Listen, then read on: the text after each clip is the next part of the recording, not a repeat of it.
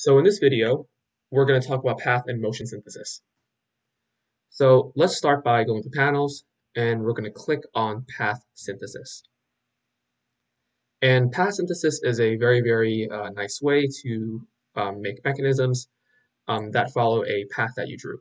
So in the past, we made mechanisms based on the geometry of links and link lengths, right?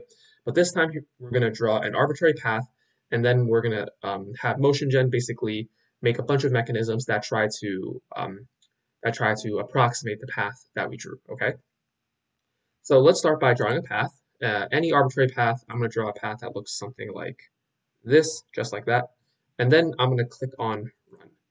And when I click on Run, MotionGen will create a bunch of mechanisms where the motion of a joint on the mechanism will, or the path of a joint on the mechanism will very closely approximate the path that I drew. So as you can see, this mechanism here is approximates it pretty well.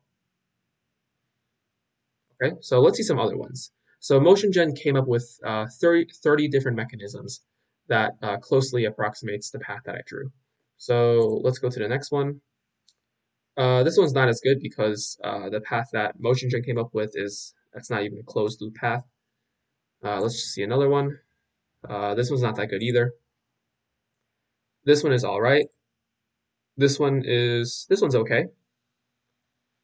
This one is not the best. Not the best. Yeah, this one's not bad either.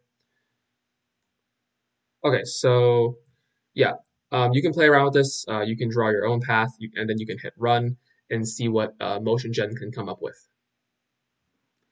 And some other features are you have emphasize here, and then you have de-emphasize, which basically places more or less importance on whatever path you want to place more or less importance on, basically.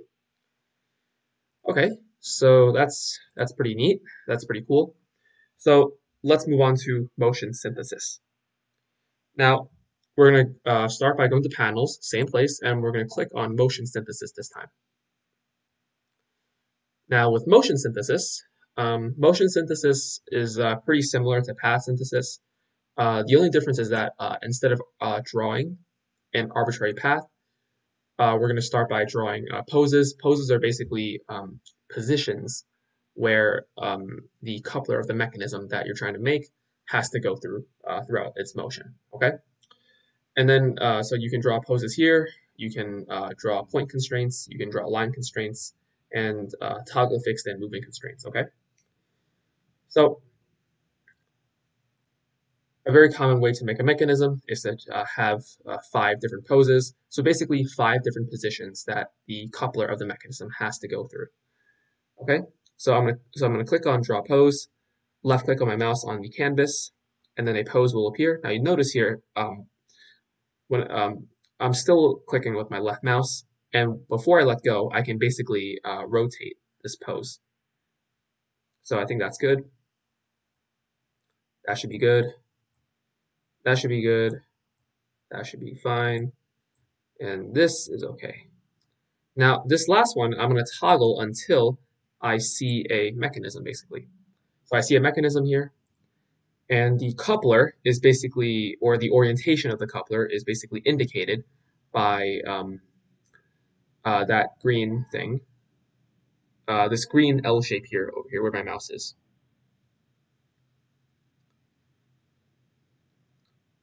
And basically, the green shape basically has to go through all the positions of the poses. Not only that, it also has to be oriented the same way as them. Okay, so let's start over. And another good way to make a mechanism is to have 4 poses and 1 line constraint. So I'm going to draw 4 poses, and I'm going to draw 1 line constraint. And a line constraint is basically a constraint where the fixed pivots of the mechanism have to lie somewhere along this line.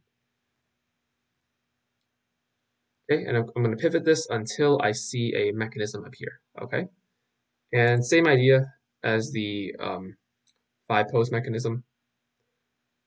all the couplers of this mechanism all have to go through the poses that I have drawn, and with the same orientation too.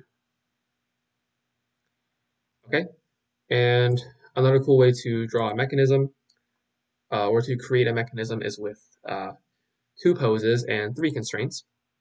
So I'm going to do that, two poses, and then three constraints. I'm going to put two of the constraints over here, and then I'm going to draw another line constraint out here. And then I'm going to use the toggle fixed and moving constraints like this, and again, uh, it'll make a mechanism that goes through those two poses.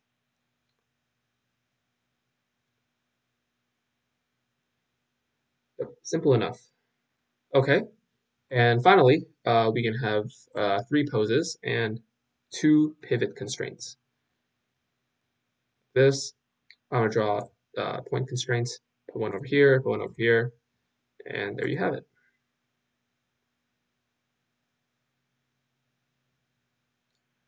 Okay, and one final thing about path synthesis is we have this camera capture option here. I'm sorry, about motion synthesis.